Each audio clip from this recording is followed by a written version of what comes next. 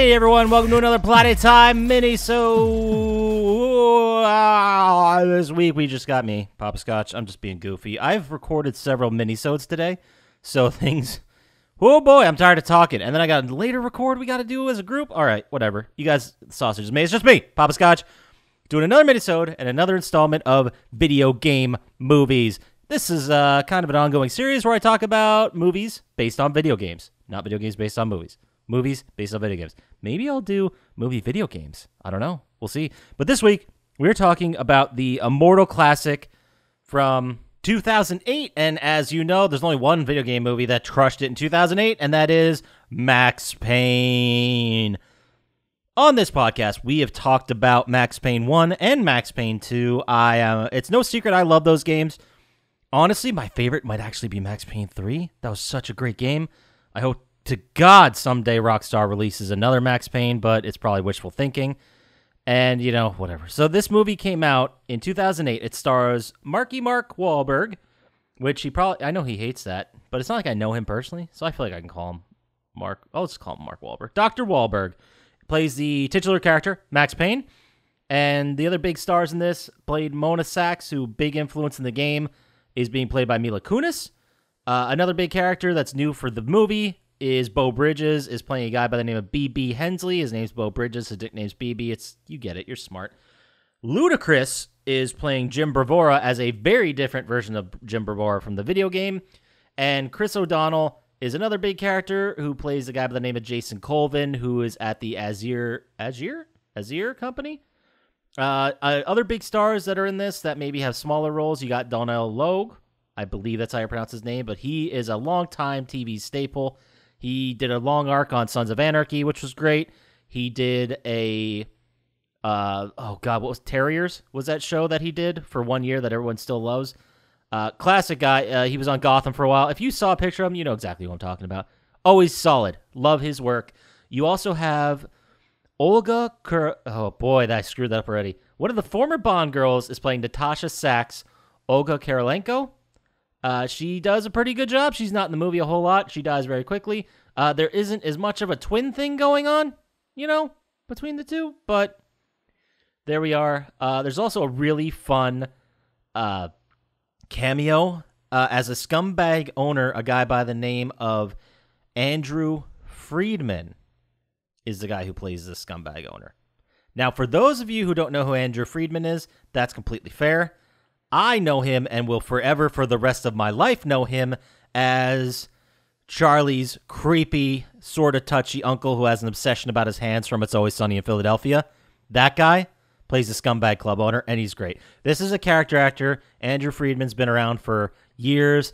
He's been in, like I said, Always Sunny. That's where I remember him from. He was in Glow. He had big budget movies, like he was in Live Free or Die Hard. He's been on TV in Better Call Saul. He is a solid actor. I love him, and I talked about him the most out of any actor on this. That might change. I don't know. The game, this is based on the first Max Payne game, but it takes a very different road to get to the end. It completely changes Max Payne's motivations, and the support staff has been added, and everything got way more convoluted than it ever had to be. So let's just start at the beginning. Max Payne is he's on some kind of desk for wayward detectives who are scumbags who did something terrible, or maybe they just were bad at their job, or maybe they were kicking the institution a little too hard. He's on the jerk desk, the one where they kind of like, you ever see the first season of The Wire? All those cops who just got dumped in the shit assignment. Yeah, same concept, but that's where Max Payne is. No one really gives a shit about any of these cold cases or any of these cases they get to do, and they don't have a lot of resources to do those. Max Payne, a little bit later, he goes into a bathroom and beats the shit out of a guy. The whole point of all of this is these guys were strung out drug people who were going to rob him, and he actually turned the tables and knew them. The whole reason was to talk to this one guy because the backstory, just like in the video game, his wife and little baby were killed by people strung out on this designer drug called V, which is Valkyrie. They get into it a little bit more, and the things they add are very terrible. So this guy who's on V starts hallucinating. Eventually we find out that the hallucinations were caused by the drug. You see angels and demons. we're not talking little shadows or maybe kind of confused. We're talking about simulated demon worlds, which Max Payne does see because he takes the drug at the end. It's fucking stupid. So he goes to this club on the follow-up from this guy because the guy said maybe it's at this. Max Payne is trying to track down who killed his wife. Every other cop who he used to be friends with in his previous life before this happened, they did a good job at this in the movie where they just feel bad for him. And they know that this is consuming him. And all the other cops just kind of are like, yeah, we all know about Max. Just he's losing it, but at the same time, like, he's still a cop. He's still being a detective. He's just doing this as well. Maybe he's a little unstable and has a little bit to lose, but just let him do his thing. It'll be fine. I'm gonna roll through this story pretty quickly. It's very dumb. He goes to this club. He runs into Olga Kurylenko, ends up taking her home, and he's like, I don't know if I'm into this. And she says, ooh, what happened to you? Some girl dump you? Ooh, I'm going to pretend I'm her. What's her name? I miss you so much. And he's like, get the fuck out. She leaves, ends up getting murdered in the street. So this already looks to the law as if Max Payne killed this girl because he left the club with her. Now, we also saw at this club a little side scene of people with wing tattoos doing this drug and tweaking out hard. And that's another thing I want to talk about. So these people love this drug so hard, this Valkyrie drug, they're getting tattoos of wings. So is that like their universe's like analog of these people who are really into marijuana and marijuana culture and get like pot leaf tattoos? Is that, I guess that's what that's supposed to be, but like, imagine people who are super duper into like heroin getting fucking heroin tattoos. It's wild. We're supposed to buy this, I guess.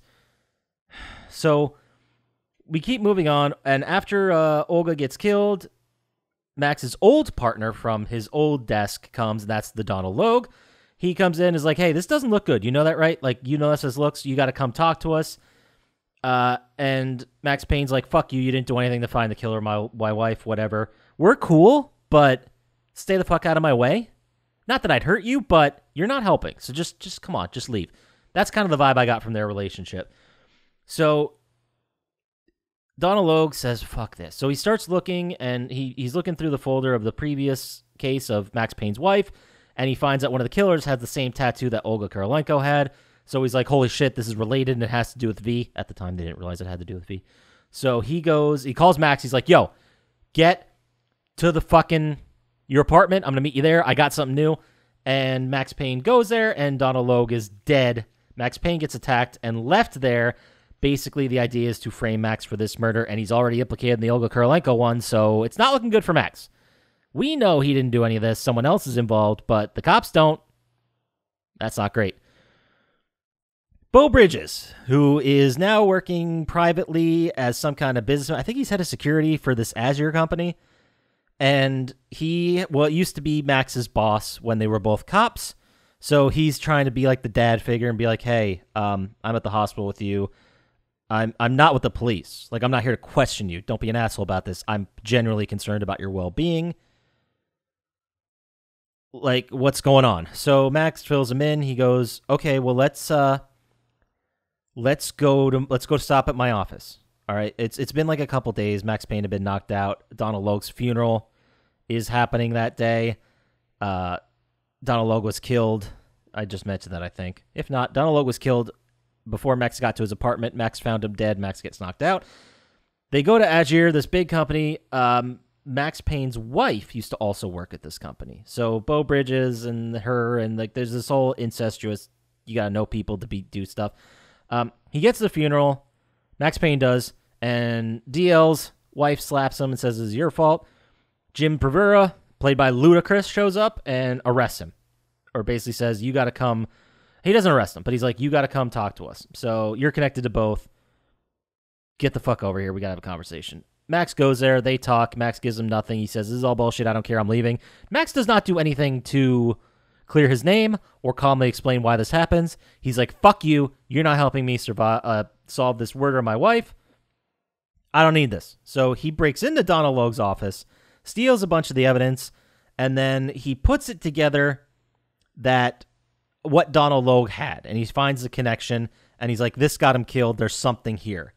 So Mona and Max now decide to team up because their paths are crossing. The last person Olga called, Mona Sachs' sister, Mila Kunis' sister, was a guy by the name of Owen Gray, and then he noticed through the cell phone records, Max Payne found out that she had called Owen Gray as well. So he's like, they have the tattoos, there's something here, and Mona and Max basically are at each other's throats, but they're like, we want the same thing. I want to know who killed my wife. You want to know who killed your sister. They're connected. Let's fucking work together for a minute, and let's solve this together. Pool our resources. You know, when you find out who killed your sister, we'll be done here with you, and then I'll go do my thing. So she's like, yeah, okay. Eventually they come around. They're two badasses, whatever. They find Owen. He jumps out. He's all tweaking out on this V. And in the movie, it's a really nice sequence where he's like standing by an open area and he's about to jump, but maybe not, and he's kind of scared. And then there's the demons that you see on V are supposed to be not there. They're supposed to be hallucinations. They're supposed to be some kind of nutso bullshit. But in this scene, it appeared as if the demon grabbed Owen and pulled him out of the window. But the demon is only seen by Gray, and I guess they can touch. It's very abstract and was completely unnecessary for any of this bullshit. It could have just been like, hey, Valkyrie, we love Valkyrie, we like the wings. That's it. But they're seeing actual fucking demons or some bullshit. Anyway, after he gets killed, Mila goes to talk to another underground gang member called Lincoln. They're talking a little bit about what Olga was like, what her last days were like. Mila Kunis then says, I want to find out who killed my sister. Apparently he might be labeled, or he might be wrapped up in something Max Payne's looking into, and the guy's like, fuck, Max Payne, you stay away from that crazy asshole. Max goes to the docks into his secret detective shack, which is like one of those shipping containers that he made into an office and has a whole bunch of files. I don't know why he needed to do this, why he couldn't just rent a place and have all the files, but apparently this is what he had to do. So, all right. Bravera and Beau Bridges meet. They talk about Max Payne and his backstory and how he was happy before. If you played the video game, this is all old hat, but I guess people in the movie didn't see it. Beau Bridges tells Bravura that, you know, Max Payne, he thinks he has something. He's going to kill people. He's a danger. You need to bring him in. And this is Beau Bridges being like, this is my friend. Like, this has got to stop. And Max Payne then meets with Chris O'Donnell, who plays that Corbin guy. And he talks to him a little bit. He realizes he's lying. He punches him out. And this all gets around to, I have a folder. This is Chris O'Donnell. I have a folder that says exactly why this happened. The Azure company was trying to make super soldiers, but the Valkyrie only worked in 1% of them. And the other 99% tweaked out and went fucking insane and saw demons, and now they're trying to cover it up. The only super soldier that was actually successful in this group was a guy by the name of Jack Lupino, who was a sergeant in the army, which is completely different than the Jack Lupino backstory we had previously in the game. They just kind of took his name and made him a super soldier, and that's kind of Max's antagonist throughout the whole the whole movie. And basically O'Donnell says, yeah, I knew your wife. She was killed because of the drug. And Max Payne says, explain more. And he goes, you need to protect me because they're going to fucking kill me. And I have it all in this file. We need to get out of here. And then I'll confess to everything in court. They're leaving. Max Payne pulled a gun. He's escorting him out like fucking Old West style as a body shield. And then the private security force, which looks a lot like a SWAT team for Azure, they show up. They see O'Donnell. They see Max Payne. And they fucking shoot Chris O'Donnell, killing him. Max Payne ends up escaping after running into Bravura, because remember, Bravura was in the building talking to Beau Bridges. And then Max Payne, Mona, they go over the evidence. They found out about Lupino. They know that he's in a club called Ragnarok. They go there. They fuck him up. They kill him. It ends up being Beau Bridges, BB, who kills Jack Lupino, shoots him, murders him, because he was going to kill Max. And then Max is basically like, what the fuck are you doing here? And he's like, I heard you went here, this club Ragnarok, again from the game, but very different about who fucking... Anyway, so BB's thugs knock out Max Payne. They take him to the frozen docks of the Hudson River somewhere in New York, and they're about to throw him in, and he's like, Beau Bridges is like, yeah, I killed Michelle, and I had to get rid of the baby too, or he didn't really feel bad about killing a baby, which is kind of fucked up. But he had to. I don't know why he had to kill the baby, because Michelle got too close. I don't understand why. I missed that part. They try to kill Max. He jumps in the water. He gets out. He's about to freeze to death, and this V drug makes you run hot. Beau Bridges slipped a little bit in his breast pocket, so it would look like he was a drugged out tweaker, but he ended up not drowning. He took it. He gets fired up. There's demons everywhere. And then this is the beginning of the end of the movie, because back at the station, Bravura is talking to the cops. The cops are like, we're going to go kill him. We're going to kill him. And Bravura's like, hey, we're fucking detectives. We're going to detect. And this whole thing stinks in the police force, frankly. And the cops are like, we're going to do it our way. And then Bravura's like, actually, I brought some friends in. And it's the FBI there. So these cops aren't going to get away with any shit. Basically, this is a scene to tell us the actual police are now taken off the board. Max goes to the Aegir company, fucking shoots up the place like a crazy person. BB got tipped off he was coming, so he's getting there to escape. Guns blazing. There's demons everywhere. There's choppers. There's terrible, terrible demon CGI because Max Payne is tweaking like a motherfucker. He has a minute. Mona saves him as he's tweaking and just whatever. And we keep going. And eventually he kills Beau Bridges and somehow isn't locked up for the rest of his life for this. Despite the fact he went there to murder a bunch of people. Regardless if they were right or wrong, he murdered a bunch. I guess it all came out of what they did, but that still doesn't justify why Max did that. As you can tell from me talking about this story, very different from the video game. Max's motivation is completely different. He still wants to find out who killed his wife. In the video game, he was an undercover cop, and his best lead got killed, who was kind of like the Donald Logue version.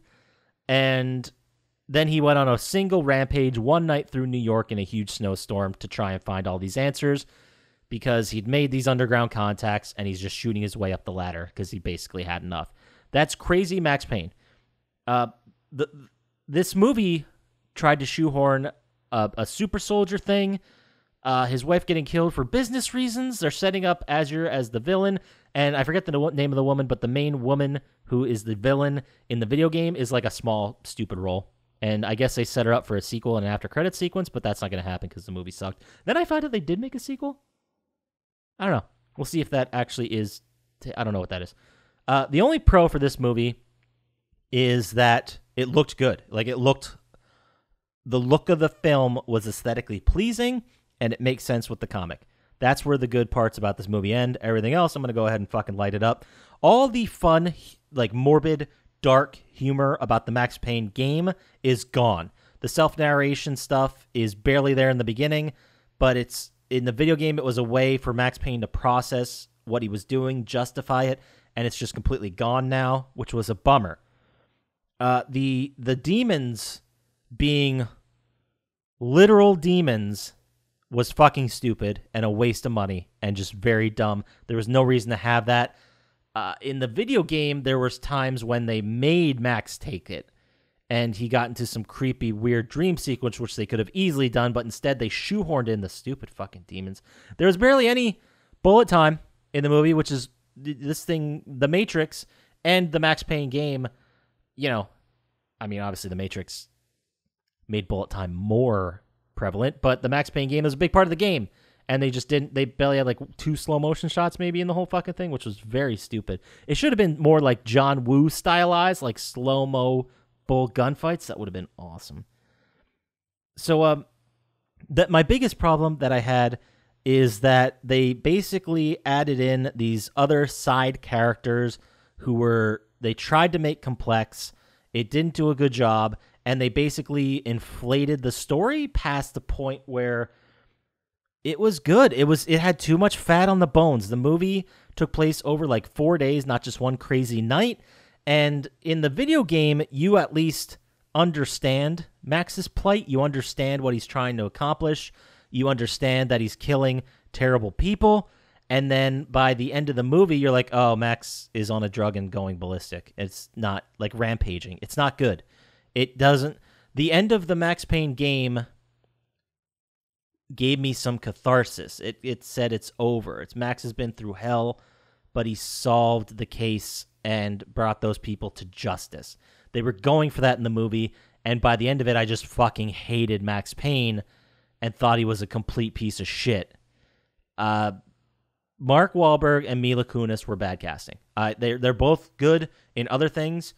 Mila Kunis probably has been amazing in some of the things she's done, but they were both miscast. I thought it would have been a better choice to switch Mila Kunis and Olga Kurylenko's roles. I thought Olga was better, and that obviously didn't happen. That's what I would have done.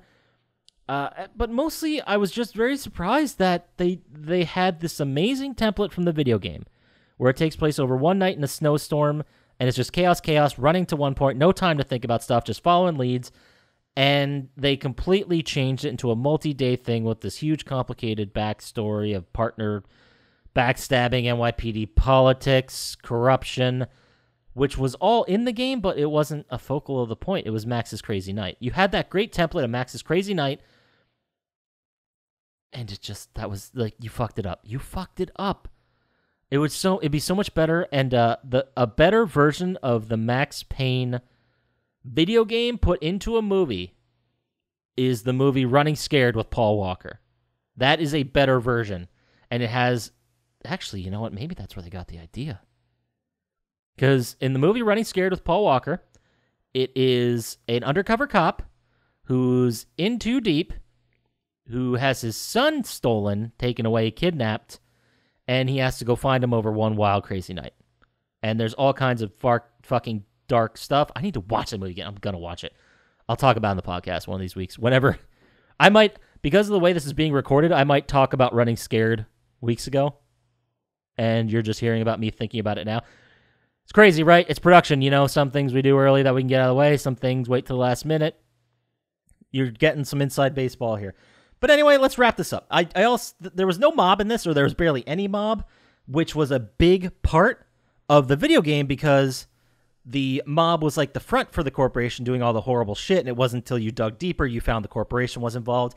Now, I'm not saying that was even necessary in the game, but you had so many colorful, great mob characters in the game, you just didn't transfer, and it was all about the corporations being terrible, which, I'm okay with that. I'm not saying, I felt like you missed a lot of the game's spirit by taking that out, but I guess it also makes sense that if Max Payne was never undercover in the movie, why would he have all these mob contacts? So, fine, I'll call that a wash. I thought it was weird, and it was a big part, but I'll call it a wash.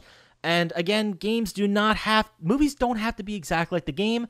It makes sense to take creative license, to take the bones of the video game story and expand it, but this was just a bad version of that. It expanded parts no one gave a shit about. It didn't focus on anything that anything that made the game great. There were barely any shootouts, really, which the whole game was shooting. And, at the end of the day, it was another movie that took itself way too serious. And if you're going to take a drama like this seriously, it has to be good. It has to be tight. It has to have great characters. It has to have a story moving the plot forward. And they lean too much on a man solving his wife's murder. So that's my piece. Is it the worst game we ever talked about on this? No, I'd still put it above Rampage. I'd put it above Need for Speed. It's big, bright, dumb fun, but there's so many better action movies out there. If you want to watch a video game action movie, there's probably a bunch of those that are better. At the end of the day, it was just boring, and it kind of made me mad because I really like Max Payne, and I would love to see this rebooted and more faithful to the One Crazy Night approach and the Max Payne being undercover and maybe adding some fucking dark humor to it. They tried to make it PG-13 and apply to a wide audience, and it failed. Sorry, you took a swing, you missed. Sometimes it works, most of the time it doesn't. I can't in good conscience recommend it because even if the movie was bad, sometimes you can lean on the main star and say, well, they did a good job. Marky Mark didn't. He phoned it in. He does not have enough personality to pull this one off. He does best, I think, when he plays those characters that are himbos, a little dim with feelings and meaning well, like his character in Boogie Nights, which he crushed, even his character in like Ted, which was better than this. He fit better in that role. Even Rockstar, man. Rockstar, Marky Mark was great for that. This he was not. That's it. I'm done talking about this movie. If you have other opinions about how great this movie was, I don't think that person exists, but if you are, shoot us an email, plottytime@gmail.com. You want to get to us faster on the socials to tell me how right I am because I'm amazing. Go to @plottytime on Instagram and Twitter.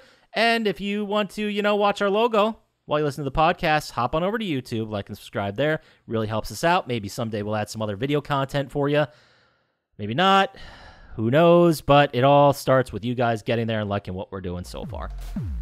That does it for me today. Get out there, play some video games, maybe watch some video game movies. I don't know. And I'll talk to you next time. Peace.